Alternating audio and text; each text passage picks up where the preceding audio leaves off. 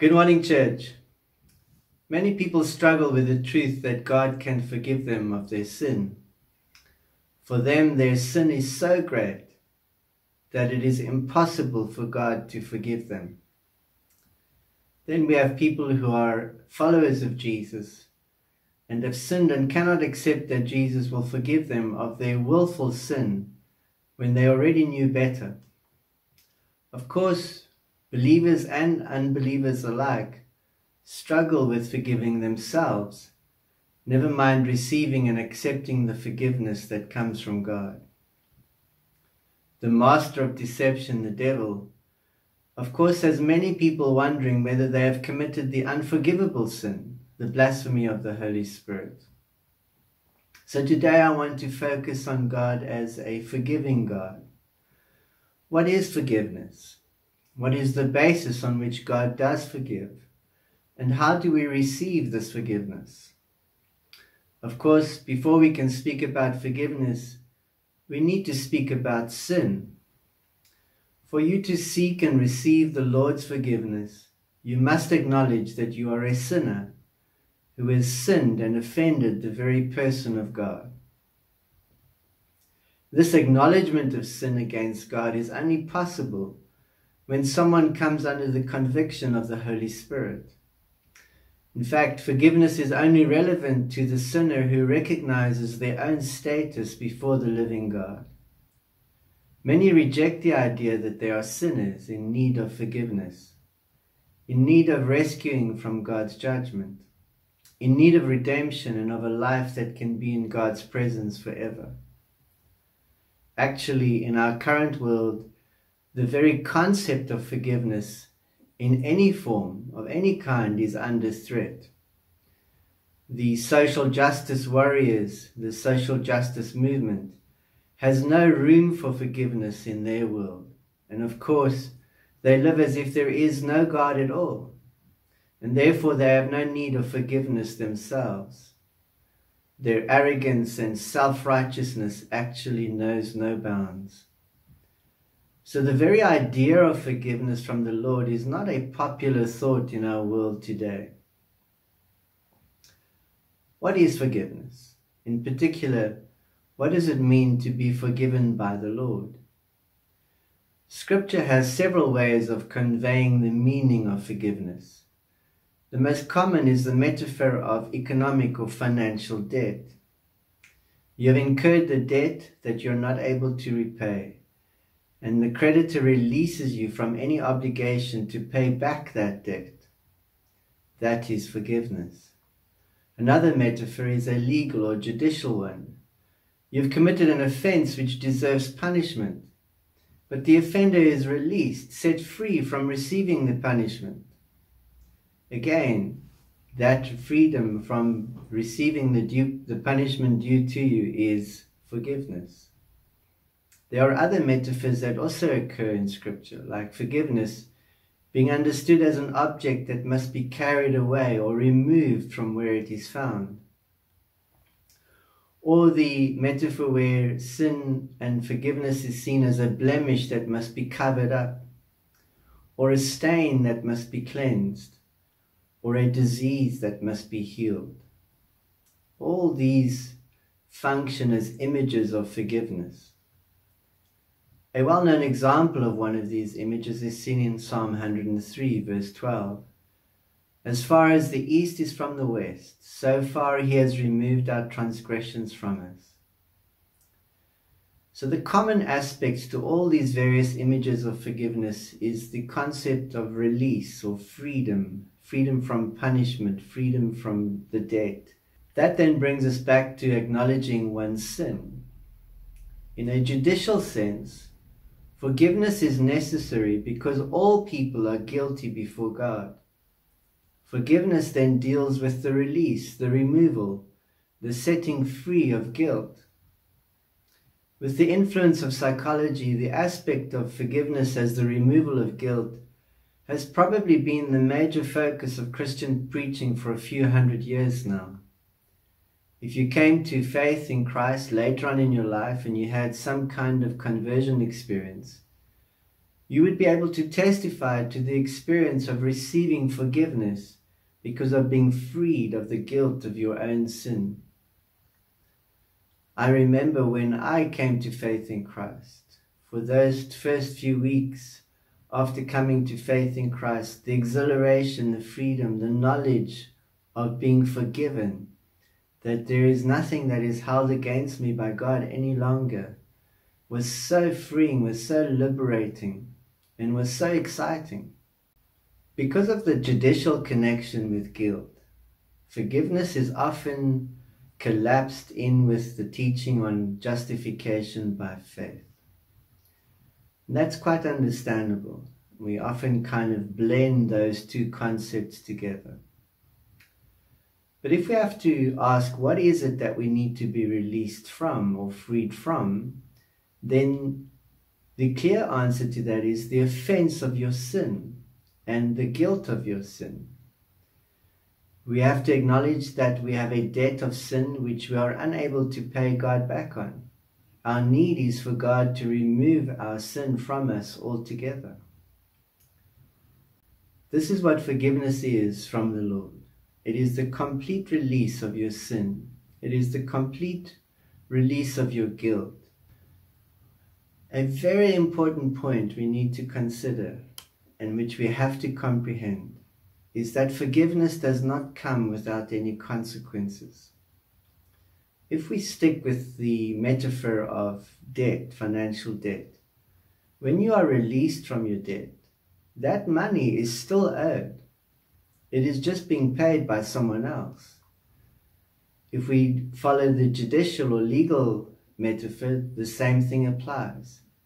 You may have an offense, but it doesn't go away. It is just borne by someone other than yourself.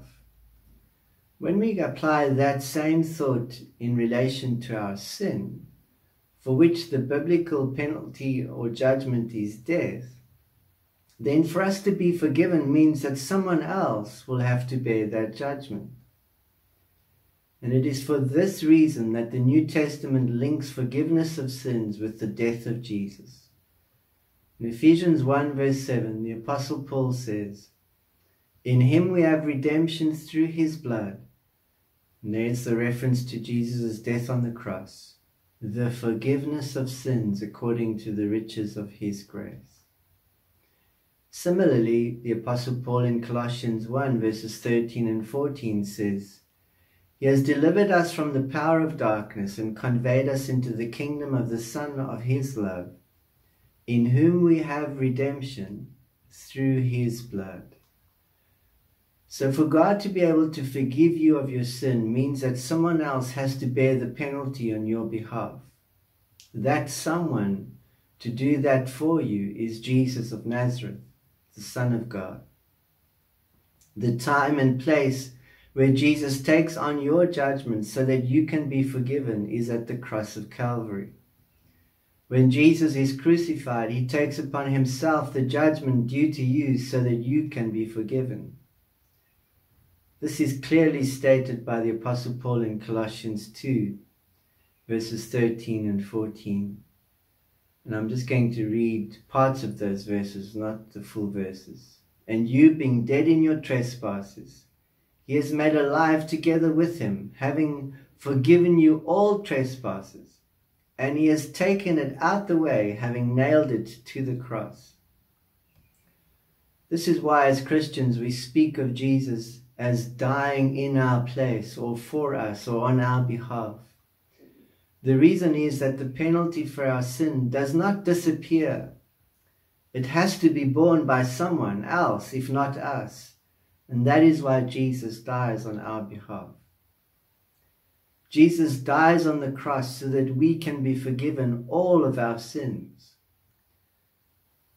In fact, Jesus himself said that to the two disciples that he speaks and engages after his resurrection on the Emmaus Road. He says the following to them, "Thus it is written, and thus it was necessary for the Christ to suffer and to rise from the dead the third day, and that repentance and remission of sins should be preached in his name to all nations, beginning at Jerusalem." So we see that the death and resurrection of Jesus as the Christ is a necessity for there to be forgiveness of sins. In fact, Jesus tells the Emmaus Road disciples that this had to happen because it was written. The scriptures foretold it. The scriptures required it to happen. This was always going to be the way God would deal with sin and remove it forever. Most significantly, when Jesus celebrates the Passover meal with his disciples on the night in which he is arrested, he says the following. When it came to sharing the cup, he said, "Drink from it, all of you, for this is my blood of the new covenant, which is shed for many for the remission of sins." Jesus understands his impending death as the establishment of a new covenant between God and his people. An essential element of this new covenant is the forgiveness of sins. Here Jesus is drawing on the promise of a new covenant found in the book of Jeremiah. To the people of Israel and Judah in exile, who were so desperate to receive forgiveness from the Lord, Jeremiah the prophet said, "Behold, the days are coming, says the Lord, when I will make a new covenant with the house of Israel and with the house of Judah. I will put my law in their minds and write it on their hearts, and I will be their God, and they shall be my people. For I will forgive their iniquity, and their sin I will remember no more." So here we have a number of new covenant promises, one of which is the forgiveness of sins, which Jesus says he is fulfilling as he prepares to go to the cross. In fact, the blood that establishes that new covenant is the blood of Jesus shed on the cross. And because there is this establishment of a new covenant, there is now a new way of receiving forgiveness of sins, by coming to the one who died for your sins, namely Jesus. The Apostle Peter, who was brought before the council in Jerusalem, declared to the Sanhedrin, "The God of our fathers raised up Jesus, whom you murdered by hanging on a tree. Him God has highly exalted to his right hand to be Prince and Savior, to give repentance to Israel and forgiveness of sins." So how does God forgive sins? He does so through Jesus, the Christ, who as our representative bore in himself the judgment for sin that was due to all people. To receive this forgiveness, you have to come to Jesus in faith.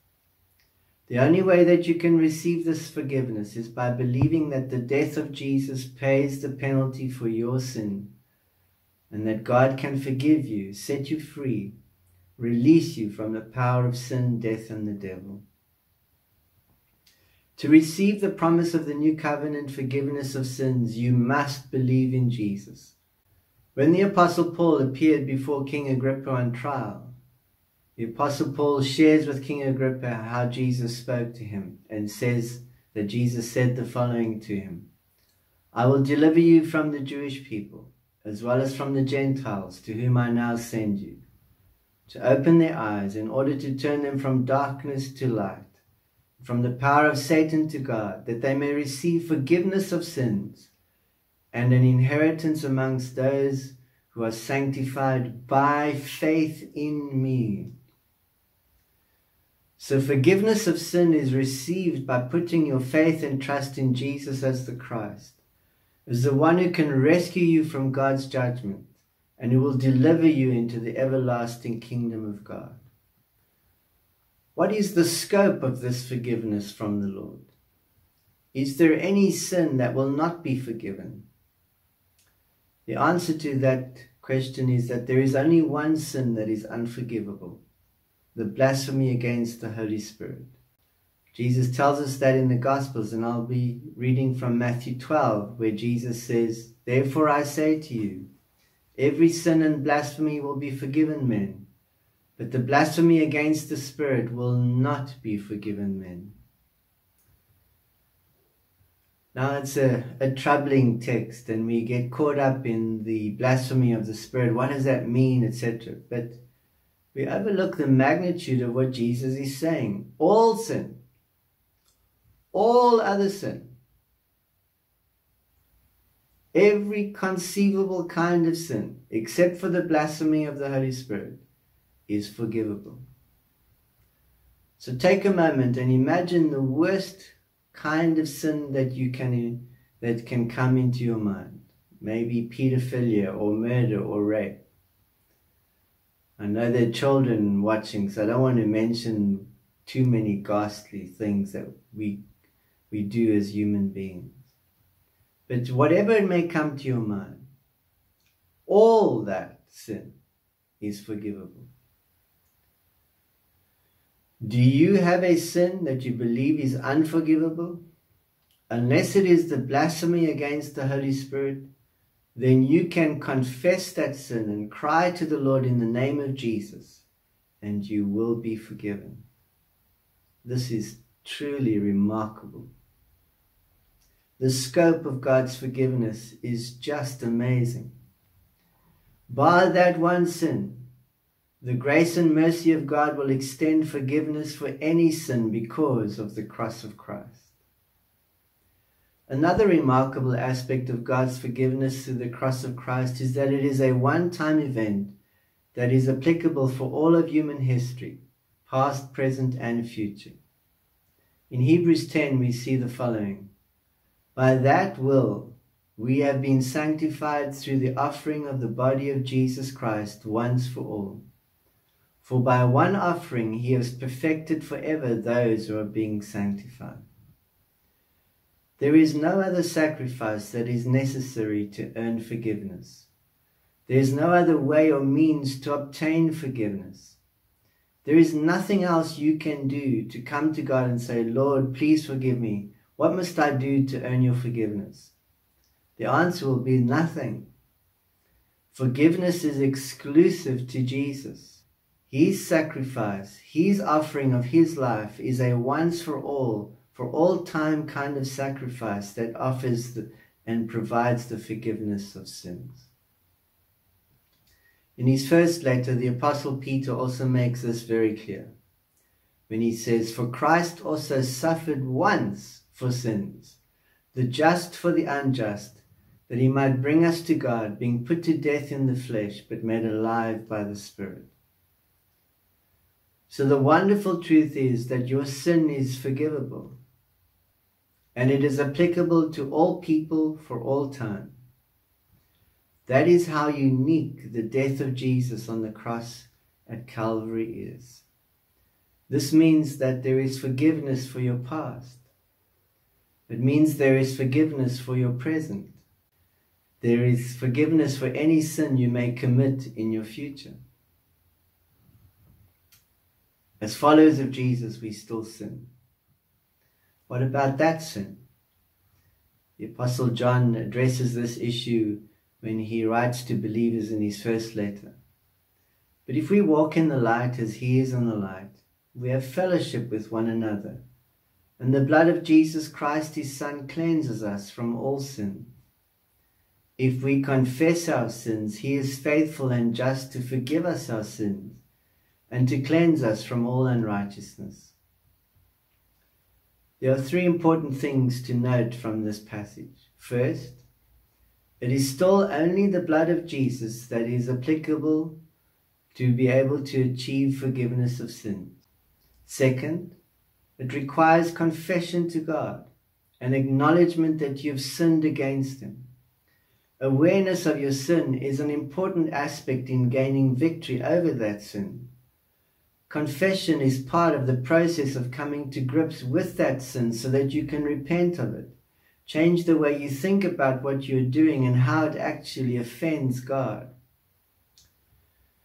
Third, there is the assurance that God will not only forgive you of that sin, but that he will be at work within you to cleanse you from that sin. Here's an incredible truth. Forgiveness leads to transformation into the image of Christ. So we have covered several basic and essential aspects of the Lord forgiving sins. Today you may be in need of the Lord's forgiveness for something in your past. Or you may be in need of forgiveness from something that you are currently engaged in. Or you may never have come to Jesus, and you are aware that you need forgiveness and the salvation that Jesus offers. Whatever your need for forgiveness may be, the death of Jesus on the cross is able to meet that need for forgiveness, and you can receive the promise of forgiveness through confession and faith in Christ. If all of this is familiar to you, then you may express gratitude and thanksgiving to God for the amazing forgiveness you have received in Christ Jesus. Whatever your circumstances may be, this thing I want you to know today: you can speak to Jesus, you can speak to God the Father, and you can call on God, the forgiving God, to forgive you. And when you do so in the name of Jesus, by putting your faith and trust in that which Jesus has accomplished for you, and you receive that forgiveness, your life can be different. Your life can be changed. Your life can be transformed. There is no need to remain in a state of unforgiveness in relation to God. You can call on Him. You can come to Him. You can know that whatever that sin might be, you confess it. He is faithful and just to forgive you. I know that many people refuse to accept and receive the forgiveness that God offers in Christ Jesus. I want you to think about that refusal for a moment. When you refuse to accept and receive the forgiveness that God offers you in Christ, you are making yourself greater than God. You are telling the Creator God, God Almighty, the God and Father of our Lord Jesus Christ, you are saying to Him, I'm greater, I'm better than you, I know better. Think about the arrogance, think about the pride and the self-righteousness of that kind of thinking. May you repent of that and call on the name of the Lord Jesus and receive and accept with gratitude the forgiveness that there is, and the kind of forgiveness that we have only in the forgiving God because of the cross of Christ. Let us pray together the prayer for the week. Forgiving God, you are kind and good, gracious and patient, merciful and loving. We need your forgiveness. Remind us of our constant need for your freeing forgiveness. We confess our sins before you and ask that you would forgive us. We believe your new covenant promise of the forgiveness of sins, established through the death and resurrection of our Lord Jesus. For whatever reason we may call upon you, you meet us at our place of need. We ask that we might live life purposefully as a people forgiven, so that we might be able to impact our world with your grace and love. In the Spirit of your Son, Jesus Christ, in whom we pray. Amen. Have a blessed week ahead. May you know the forgiveness of the forgiving God, fulfilled through the sacrifice of Jesus on the cross, knowing that you can receive that forgiveness through faith and confession.